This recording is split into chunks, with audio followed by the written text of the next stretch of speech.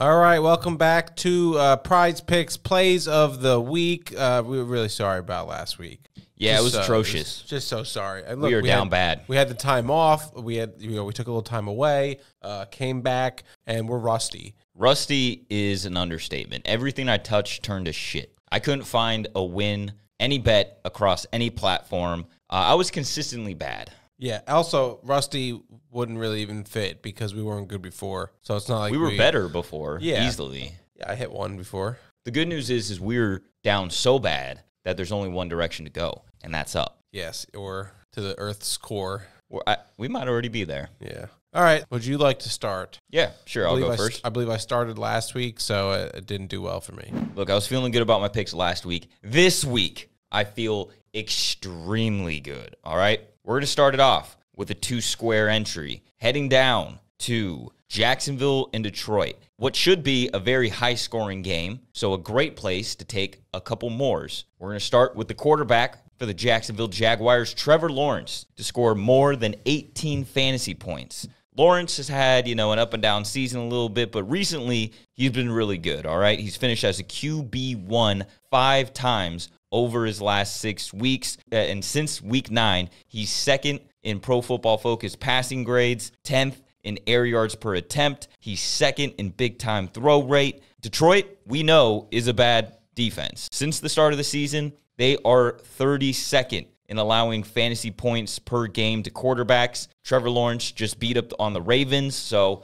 you got to love this spot here for T-Law. Right? I'm a fan of taking his fantasy. I've done it in the past, so. I was going back and forth between on his fantasy points or his pass yards, but Trevor Lawrence got that rushing attack to him. He's got some nice legs under him. He could dive it into the end zone, so I feel more comfortable going with the fantasy points. 18, it's a little high for a Prize Picks line, but like I said, 51 points is the total of this game, and I just think it's going to be a whole bunch of back and forth. On the other side, going back and forth, Amon-Ra St. Brown to have more than 74.5 receiving yards. Look, Lions have a pretty good offense this year. We know that. And it's basically been on the back of Amon-Ra St. Brown. I mean, week after week, he's proven he could be a wide receiver 1 in fantasy. You want to interject? You're going to pretend Jamal Williams isn't there with the most rushing touchdowns in the league? Well, who gets him down to that goal line? Amon-Ra is a very big part of it, for sure. He's the wide receiver 10 in fantasy right now. He's got a 28.5% target share, all right? 23.4% air yard share. Tell him. He is first amongst wide receivers in target per route. Oh, my God, too many R's. Tell him! Target per route run rate. You got any more? No, I'm good. Okay.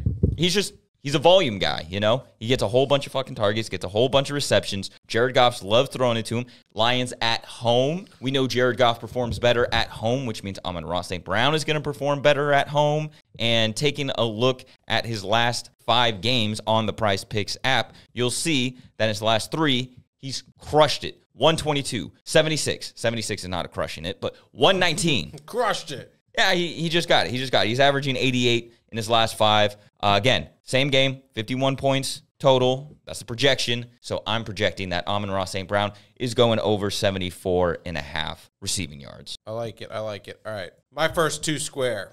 It's 2 squares, it's 2 running backs, and it's 2 bad rushing defenses. The first one, we got Nick Chubb, more than 90.5 rushing yards versus Houston Texans.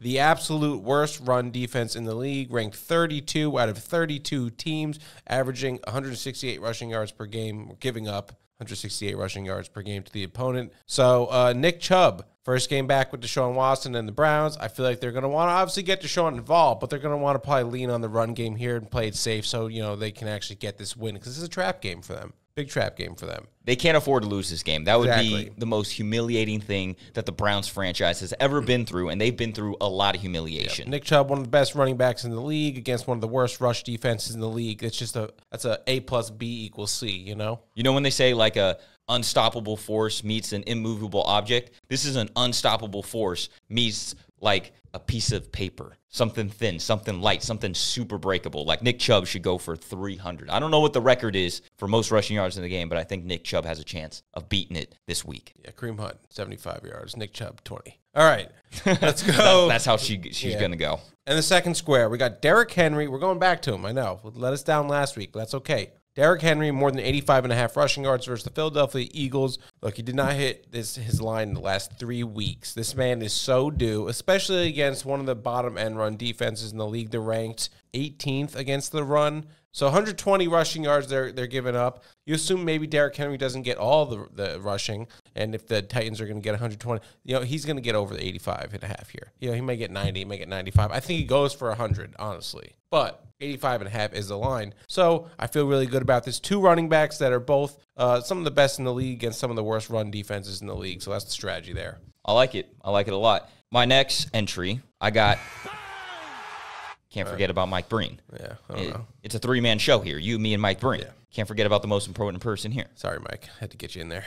Yeah, we'll squeeze him in there every now and then. My next entry, 3 wide receivers, all rookies. We like new guys because they're exciting. They have promising upside. And I think there is value to exploit on some of these rookies because their totals haven't really caught up to what they've been producing recently. So, 3 legs in this one. Hit me. First guy, Garrett Wilson, more than 60.5 receiving yards. Look, when he's paired up with Zach Wilson, it's been horrendous. He's not been able to get any targets that are catchable. But since the change to Magic Mike, he's been electric. He's got 95 receiving yards last week. He got a 28.6% target share. Look, with Zach Wilson, he was really inconsistent, all right? We'll put it that way. Mike White, 1 for 1 in good games. Granted, it was against the terrible Bears defense. Yeah. But this is against the terrible Vikings defense, who ranked 28th against wide receivers. There you go. That's the stat you need. That's the fucking stat we need, all right? Where are you getting your sources from?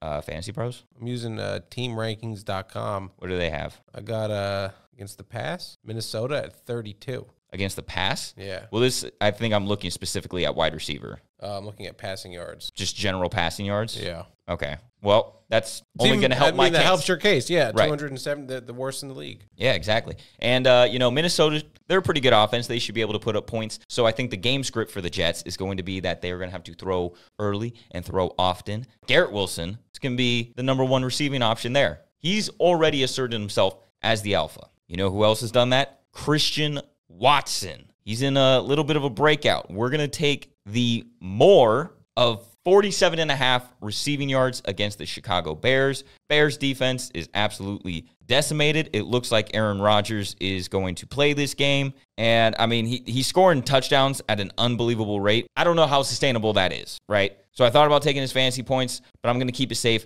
47.5 seems like a low line. He ranks 8th in yards per route run. Bears defense, just terrible. So I really like Christian Watson there. I think he continues to see a lot of work with Aaron Rodgers. He did that on 1 reception. 50 yards? Yeah.